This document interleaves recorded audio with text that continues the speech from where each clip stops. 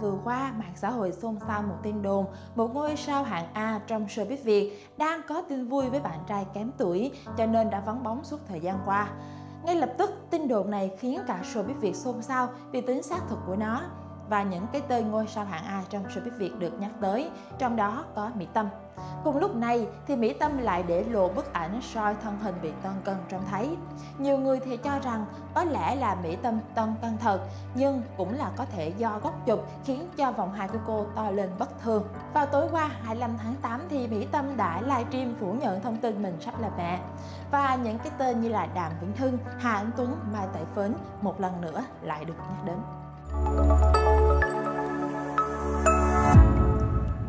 Mai Tài Phến hợp tác lần đầu trong dự án phim Chị trợ lý của anh. Mỹ Tâm và Mai Tài Phến đã khiến người hâm mộ quắn quéo vì sự ăn ý tới mức khó hiểu trên màn ảnh lẫn ngoài đời. Cặp đôi thường dành cho nhau nhiều lời khen ngọt ngào, còn không ngần ngại nói lên cảm xúc về đối phương như: nụ hôn với chị Mỹ Tâm rất thật vì chúng tôi có tình cảm với nhau. Hôn chị Tâm là cơ hội nghìn năm có một. Hôn Mai Tài Phến thích chứ? Dù cứ úp úp mở mở không chịu công khai, nhưng cặp đôi này đã bị bắt gặp thân mật trên chuyến bay. Chàng tháp tùng nàng đi lưu diễn khắp nơi. Khỏi cần nói cũng biết người hâm mộ mong chờ một cái kết đẹp cho nữ ca sĩ tài năng này thế nào. Loạt hình ảnh thân thiết giữa Mỹ Tâm và Mai Tài Phến trên máy bay được cộng đồng mạng chia sẻ rộng rãi. Cả hai diện trang phục giản dị, thoải mái dành cử chỉ thân thiết cho nhau. Thậm chí, cộng đồng mạng còn phát hiện ra khoảnh khắc giọng ca ước gì, tình tứ nựng má nam diễn viên, trong khi Mai Tài Phến cũng không ngại đặt tay lên đùi cô. Những hình ảnh này nhanh chóng nhận được sự quan tâm của dư luận. Nhiều người không khỏi hoài nghi về mối quan hệ của cả hai. Tuy nhiên, đa phần khán giả đều dành lời khen cho sự đẹp đôi của diễn viên chị trợ lý của anh. Trước khi vướng tin đồn tình cảm, Mỹ Tâm và Mai Tài Phến từng hợp tác cùng nhau trong nhiều dự án trước đó, đặc biệt phải kể đến MV Đừng hỏi em. Trong sản phẩm âm nhạc này, Mỹ Tâm kể chuyện tình của cô giáo do cô thủ vai và chàng chiến sĩ thời chiến Mai Tài Phến. Sau thành công của Đừng hỏi em, Mỹ Tâm tiếp tục hợp tác cùng Mai Tài Phến trong một dự án mới do cô sản xuất là phim điện ảnh Chị trợ lý của anh.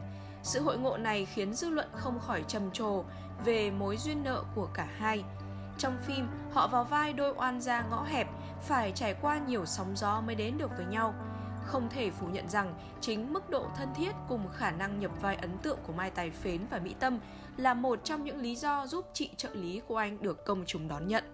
Cũng sau dự án, nhiều fan lên tiếng mai mối cho hai diễn viên. Dù kém đàn chị 10 tuổi, nhưng Mai Tài Phến được nhận xét là có ngoại hình chững chạc, đẹp đôi khi đứng cạnh giọng ca Chuyện như chưa bắt đầu. Cũng trong thời gian này, tin đồn phim giả tình thật của bộ đôi diễn viên xuất hiện khi họ cứ liên tục có cử chỉ thân mật cùng nhau. Trong một bài phỏng vấn, Mai Tài Phến chia sẻ: do chúng tôi đã quá hiểu nhau nên tình cảm dù có nảy sinh cũng dừng lại mức độ cho phép. Tôi xem chị Tâm như người chị, thần tượng lớn nhất của mình. Tôi vẫn rung động khi diễn cùng chị ấy, nhưng khác với tình cảm yêu đương trai gái. Về phía Mỹ Tâm, khi đối diện với tin đồn tình cảm, cô cười trừ và cho biết nếu chuyện đó là sự thật, nguyên tắc của cô sẽ không bao giờ chia sẻ chuyện đời tư.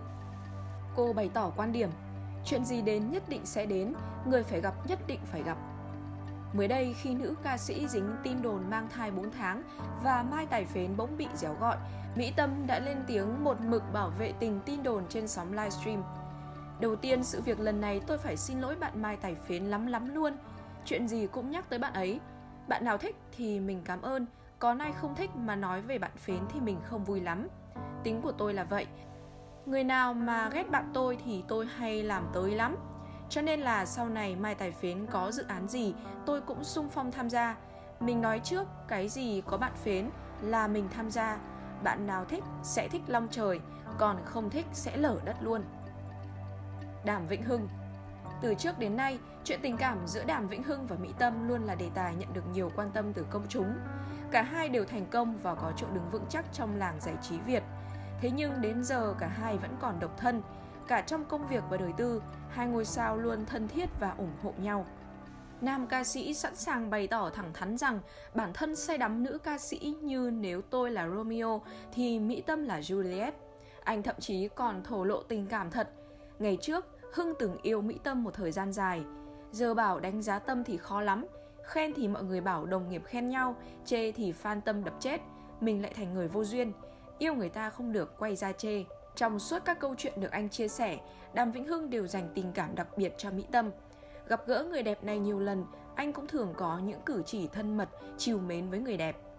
Khi tham gia một chương trình giải trí, khi nhận được câu hỏi có phải hình mẫu lý tưởng của anh là nữ ca sĩ Mỹ Tâm không, thì Đàm Vĩnh Hưng chia sẻ rằng chính là Mỹ Tâm chứ còn ai nữa.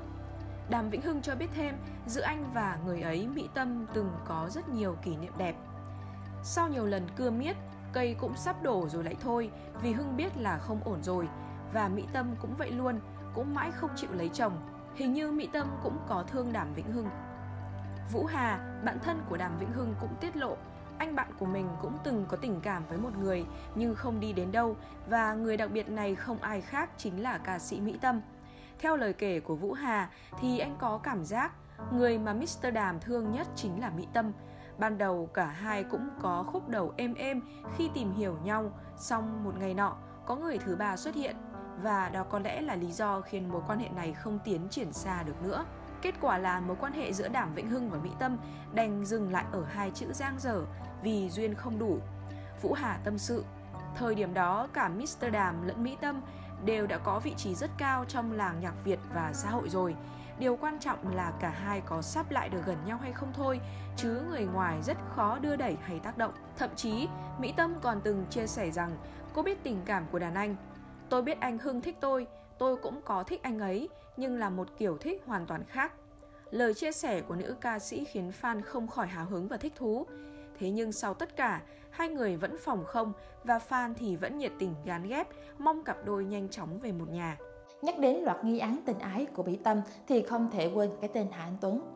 Trong khi Anh Tuấn không ngần ngại trao cho Mỹ Tâm những cái ôm hôn đầy tình cảm, thì nữ ca sĩ cũng trao cho anh những cái nhìn vô cùng trìu mến. Chính những khoảnh khắc vô cùng tình tứ này khiến fan đặt nghi vấn tình cảm thực sự giữa hai ca sĩ còn lẻ bóng. Và trên nhiều diễn đàn mạng xã hội thì nhiều fan đã đánh giá cao độ đẹp đôi của Mỹ Tâm và Anh Tuấn. Anh Tuấn, từ những bức hình hôn má, ôm nhau ngọt ngào như người yêu trong các sự kiện, buổi diễn chung, Mỹ Tâm và nam ca sĩ họ Hà được cho là từng có tình cảm với nhau. Nghi vấn tình cảm giữa nàng họa mi tóc nâu và công tử nhà giàu có tiếng trong showbiz không khỏi khiến dân tình dậy sóng. Cái duyên của cả Mỹ Tâm và Anh Tuấn chính là giọng hát truyền cảm đến mùi mẫn, khiến cho người nghe chỉ muốn nhắm mắt, thả mình trong một giấc mơ êm đẹp, dịu dàng. Ăn ý trong cả tính cách, giọng hát, phong cách biểu diễn cho đến những chi tiết thân mật công khai. Cộng đồng mạng nhiều lần dậy sóng vì cho rằng đây là cặp đôi vàng của làng giải trí, nhưng vẫn tình trong như đã, mặt ngoài còn e. Tuy nhiên sau đó, Mỹ Tâm đã lên tiếng phủ nhận tin đồn và tiết lộ rằng bản thân chỉ xem Anh Tuấn là đồng nghiệp tốt, một giọng ca đầy ăn ý với cô trên sân khấu, không phải là yêu nha. Còn về phần giọng ca tháng tư là lời nói dối của em, đối với anh, Mỹ Tâm luôn là một bông hoa xinh đẹp và truyền cảm hứng. Fan của cả hai cũng tỏ ra rất đẹp lòng về những lời có cánh mà thần tượng dành cho nhau. Kim Ha. Đầu năm 2019, cư dân mạng truyền tay nhau loạt ảnh một anh chàng tên Kim Ha được cho là trợ lý người Hàn trong suốt 20 năm qua của họa mi tóc nâu. Một số fan ruột của Mỹ Tâm tiết lộ, Kim Ha gắn bó với nữ ca sĩ đã nhiều năm nay, sau đó cũng dừng hợp tác 2-3 lần rồi quay lại với nhau. Năm 2018, Mỹ Tâm tổ chức buổi diễn tại Hàn Quốc mang tên gọi Mối tình đầu. Fan cũng nghi ngờ đây chính là dịp nữ ca sĩ kỷ niệm mối tình với Kim Ha. Tuy nhiên, tất cả chỉ dừng lại ở mức tin đồn đoán. Dẫu vậy, cư dân mạng còn tung ra những hình ảnh khá tình tứ của Mỹ Tâm và Kim Ha. Hành động của cả hai ở nơi đông người được fan ghi lại. Fan soi kỹ càng thì thấy họ nhiều lần có cử chỉ, ánh mắt thân mật dành cho nhau.